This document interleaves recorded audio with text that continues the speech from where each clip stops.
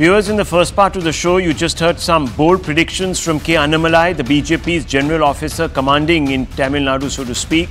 In a sense, Annamalai's predictions are not very different from Finance Minister Nirmala Sitharaman's own bold projection for the BJP in the state ahead of the Lok Sabha election. Let's listen to the Finance Minister talking about a historic breakout for the BJP in Tamil Nadu. At least that's how she sees it. Are you hopeful that the BJP will do better this time in South India? I mean, how many seats do you see them getting out of 131 seats? It's difficult to talk about number of seats, but I'm sure but the efforts which are being made by Tamil Nadu BJP unit. So you're likely to open your account in these states like Tamil Nadu, Andhra Pradesh? We'll certainly work for the people and hope to have their Kerala. blessings. Of course. Tamil Nadu, you have whether it's Kerala, whether it's Tamil Nadu, lots of work is happening and people are responding as well. BJP is of course a beginner there. It's been there since the Jan Sangh days and it's gaining strength. We'll continue to work with the people. People are responding, says the FM, and she's confident that the BJP will do well. Now, this is very much like what Mr. Annamalai told us. Here is his elaborate explanation for why people are responding and what he believes is going to be the big number. 2024 is an important inflection point. I'm not saying 2024 BJP is going to be number one. Of course, we are going to work towards number one. But at this inflection point, we are going to cross that critical 18% vote share. That is very important for us. I think that will happen in 2024. So previously, there were a lot of falsities. Now, the party has also become aggressive in terms of debunking the false narrative. So naturally, I would say, yes, the expectations are quite high. And I am very confident we will cross that very important threshold, the magic figure of 18%. Only then the party can graduate to the next level. He also said, of course, that the BJP's tally will be in double figures. Now, viewers, the question arises, can the BJP do what it did in Bengal in 2019 this year in Tamil Nadu, that is in 2024? Is the Prime Minister's investment in the state, the time he has spent, the manner in which he has leaned on Tamil heritage and projected it on the national stage going to pay off? Let's open this up, viewers. Let's get some answers to this. What do the experts feel? We have with us Dr. Sumant C. Raman. He's also a psephologist, a keen political observer. We have with us veteran journalist Shekhar Iyer. And viewers, we're also joined by a notable face from Tamil Nadu who is known quite well as an astute observer of politics herself, YG Madhuvanti. Now, let me first begin with you, Mr. Shekhar Iyer. The BJP is quite confident that it is making headway. How do you see the BJP doing in Tamil Nadu? Do you first of all agree with the prospect of 18% vote share for the party, which will obviously happen at the expense of other formations? And you know that if you get about 33% of the vote in Tamil Nadu, you can actually even form a government. So that is a pretty bold prediction to make, isn't it? Definitely. I mean, 18% does seem to all of us is a very tall order. But what Annamalai is seeing is the kind of reception he has been getting. So today, Rahul, we are discussing the subject on a day actor Vijay has announced his foray into politics. Yeah, I'm going to talk about that in just the second part of this conversation. Now, why I'm mentioning this is because there is a vacuum in Tamil Nadu politics. Vacuum in the sense that an absence of an alternative model. A model that today actor Vijay sees, a model for which Annamalai has been, literally walking the path. He has been all across Tamil Nadu trying to tell what BJP is, as per a mandate given by the Prime Minister, which is to explain what the BJP is. Because the whole problem in Tamil Nadu is the BJP is seen through what the mainstream media projects. And it has been traditionally against BJP, against the Prime Minister, against all things that they consider to be part of the Hindi world.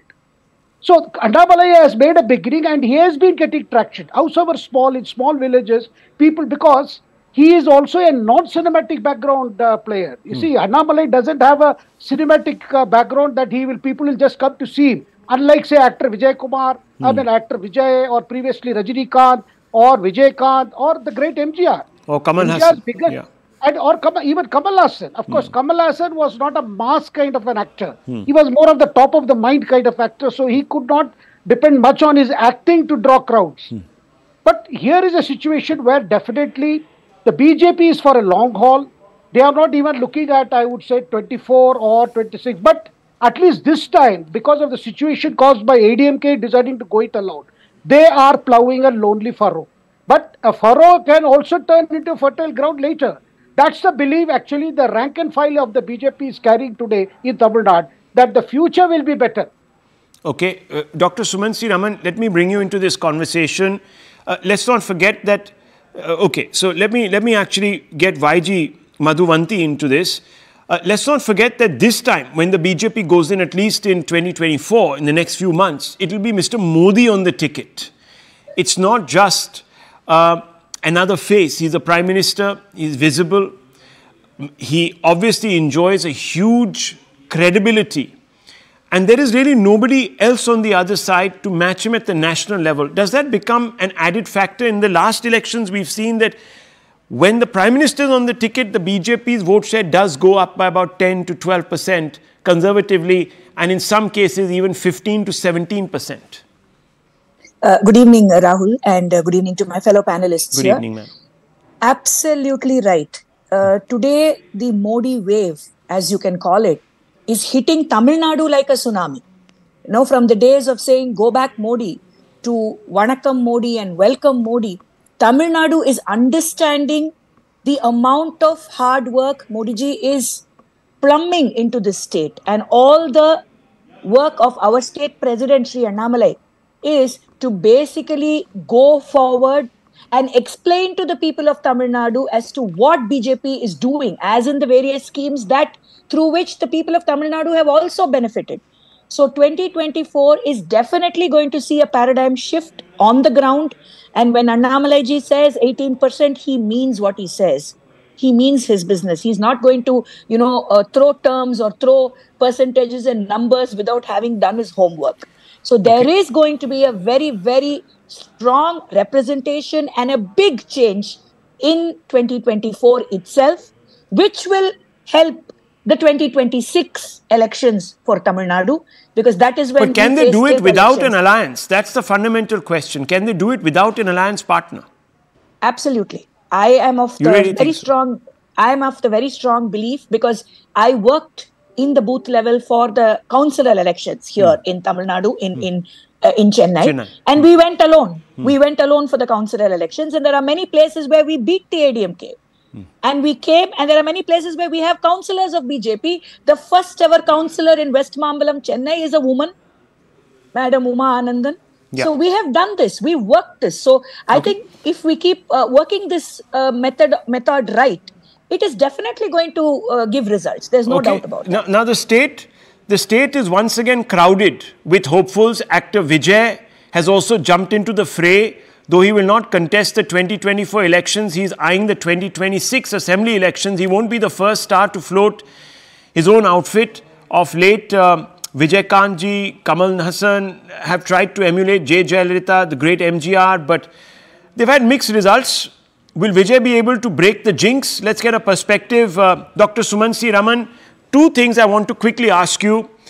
In the first part of this debate, we were focusing on what Mr. Annamalai told me. He says 18% vote share, number one, for the BJP in 2024, and perhaps even double-digit seats. That's his projection. The FM, who gave an interview to our channel, has also sort of said there's going to be a breakout moment for the BJP in Tamil Nadu. So, one, how do you see those prospects? Number two, most importantly, what is the Vijay effect going to be on the state going forward? Rahul, first of all, if somebody has told you BJP on its own is getting 18% and going to win double-digit number of seats, I would seriously suggest, that they need to be, getting a reality check. I don't want to say anything more strong than that. The BJP is certainly not going to get double-digit seats, alliance or no alliance. I think even for confidence boosting, to say that you're going to get a double-digit seats in Tamil Nadu now is, I mean, it's laughable. I mean, you've got to be practical, Rahul. You've got to understand. Yes, the Prime Minister has put in a lot of effort, and the BJP has made a determined push.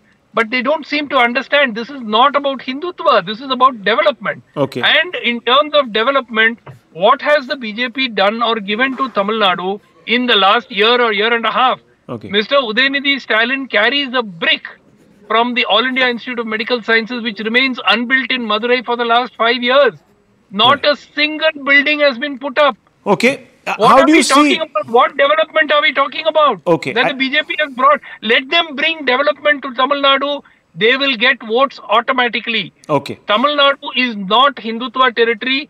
Therefore, there are a number of schemes that. Okay. I'm not getting into that because obviously they haven't really had time in office there. They have been part of coalitions. I agree. These are central government schemes. All India Institute of Medical Sciences. All India Institute of Medical Sciences is to be built by the centre. Yes, Dr. Raman. No one's denying that. Even Annamalai was talking about the intent and saying that, look, the Prime Minister will be on the ticket. So perhaps that could be a factor. We've seen it in other states that there is an accretion of votes. But just very quickly coming to you, what about Vijay?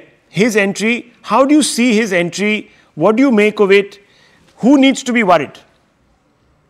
I think, in fact, I had put out a poll a few moments ago on Twitter, on X, Rahul. And, you know, in about 20-25 minutes, it had over 5,000 people voting, which shows that there is a great deal of enthusiasm. Now, Vijay is a big star. But Vijay's politics, or whatever little we know of it at the moment, is strongly linked to the Dravidian social justice platform. In fact, even in his letter launching the party today, which was released, he spoke about social justice. He spoke about, of course, the usual anti-corruption plank and all that. Yeah. But he is identified as not a great supporter of Hindutva politics. So in that case, whose vote does he split? He ends up splitting the Dravidian party's vote. And there's also a small regional party called the NTK, which takes a lot of the youngsters' votes, you know, between 18 and 30. So he will end up taking that vote. He will end up damaging the Dravidian parties, predominantly the DMK. And which is why that may be beneficial to the BJP. Okay. As you were saying that there is a yearning for a new face, Shekhar Iyer. You said there was a vacuum. Quite clearly, if you go by the anecdotal evidence that Dr. Raman is saying that so many people quickly latched on and tweeted, etc., etc., it shows that people are excited. They could even possibly be excited about the BJP then, because really it's an outsider, isn't it? Yeah, see, but Vijay has been cultivating an image of a savior, you know, like all the previous film actors who ventured into politics. You know, whether it is Rajinikanth, whether it is Vijay Kanth, or even for the beginner, the M.G. Ramachandran. They all had an image of a do-gooder, a kind of a Robin Hood image, depending on the roles they played. So Vijay has that kind of background where he has played the savior. But the challenge to him is, as Dr. Sumitraban said, you see, he is a threat to DMK. Right. Because DMK is looking at the future politics under the leadership of Udayanidhi Stalin. Now, of course, today Udayanidhi has heartily welcomed it, so has Annamalai, so has all party leaders. That anybody is welcome to do service for the people.